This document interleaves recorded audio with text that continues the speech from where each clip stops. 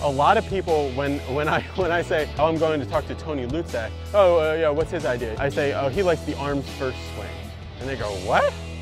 So when you see a person that is a long, golf lifer, and that they hear that you like the arms first swing, and they'll say, the arms don't go first. Exactly. What does that mean? Yeah. So how would you explain that to somebody like that? This has been 25 years of discussion of you, yeah. of me debating this point. Because we can't see it, we don't believe it. Yeah. Because kinematics and technology has measured all this stuff, but we got to be able to look to see what happens inside the head, inside the body. That's the reason why I'm using EMG to measure the muscle activation. Yeah. We've actually starting to look at EEG. EMG is the electronic stuff that your brain No, that's does. going to be EEG. Oh, EEG is EMG is going to be the muscle. Okay, yeah. So electromyography. I'm going to get a little scientific on it, because I think this is where people need to clear up. It is called anticipatory synergetic activation. Okay. And so it's like how the muscles are actually firing in anticipation for movement.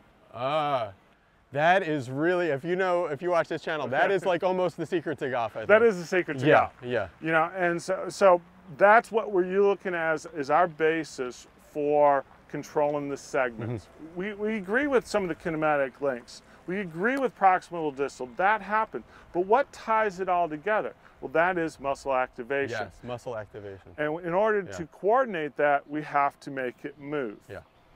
I know that I was watching the Olympics a couple years ago, and I was watching Michael Phelps do his thing, and he was on the blocks. And I know that those guys, when you talk about anticipation of, so they're on the blocks and he's like this, about to go into the water, right? Yep. So I was trying that off the blocks at our pool in Long Beach, and no matter what I did, all I wanted to do was go here and jump in the water. But no matter what I did, I couldn't stop myself from ready, set, and going lower and then jumping. Right. And I just wanted to be like a cat and go straight for it. But that anticipation somewhere in my body of that happening made me squat even lower each time and go. And by then, you would have lost 3/5 of a second. And there's the race. Upon the signal to go, he'll spring forward with his arms, go. When you're telling your brain arms first, this is going to say, oh, you want arms first? Then I'm going to do this first. Exactly. Okay. Yeah, so there's this coordination, this synergy that happens with the muscles. In order to make the process simple, if we take a look at what the body can do and the millions of neurons and the millions of muscle fibers, how does the mind coordinate all that? Well, it can't do it single like a computer where it would be single code each time. Yeah. It's got to kind of group them together.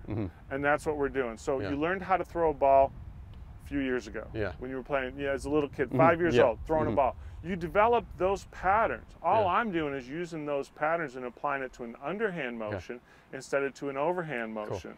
So that's part of the synergy. So that's the reason why the flamingo drill, feet together drill, hitting some irons off a tee one-handed, those are different techniques and strategies to help develop a feel. Yeah. And like I said, what you develop as a feel, I would just go with that. Yes. Because I can't feel what you feel, but I can, through some of this technique we're researching, see what's happening and what's not happening. Yep. Okay, so now let's talk about the person who might overcook it. So J.R. Blake from KPMG is asking, how to stop the arms and hands from running away from the body on the downswing. Is that even possible? No. Okay. That's a illustration or misinterpretation of what's going on. So here's what, and I see this all the time with instructors saying, hey, you're just casting the club. Yeah, they're running away from, Yeah. No, what it is with this momentum with the body, if I do that, my arms and club go that way. Yeah. So it's the arms responding to an early body rotation or an early body movement. If I say and I've seen you do this on the show, which is great, is you're throwing that ball down, your arms don't go. Because your intent and all that is there, that's arm speed. Yeah. So it's more of, it's lack of using the arms that causes the body to take over, which throws the arms out. They're confusing saying that their arms are running out. They're confusing body rotation as the arms going out. Exactly. So they're really rotating the body open there, and it looks like, from a 2D angle of the camera, it looks like you've done this. Yeah. Yeah. So what you'll end up feeling with all your mishits is the body gets quick, and then you try to save it with your hands. So everyone says, oh, you're using too much arms and hands. And it's like, well, it's because you're using them at the wrong time. If you use the arms first and then the body and everything at the bottom, you won't have that feeling. Hey everybody, thanks for watching. There are hours of more footage with Tony coming out on the channel. And don't forget to order The Source of Power. It's on pre-order right now, where Tony and I have a long discussion about how to access this hidden power. It's included in the Source of Power documentary, Be Better Golf documentary that's coming out soon. It's available for pre-order right now. The link for it is in the description below. You really want to get that now because you get access to early footage, and you also save some by doing that. There's an amazing vlog coming up as well with Tony from Old Waverly, so you'll want to see that.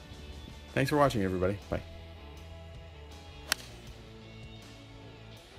Love that, Tony.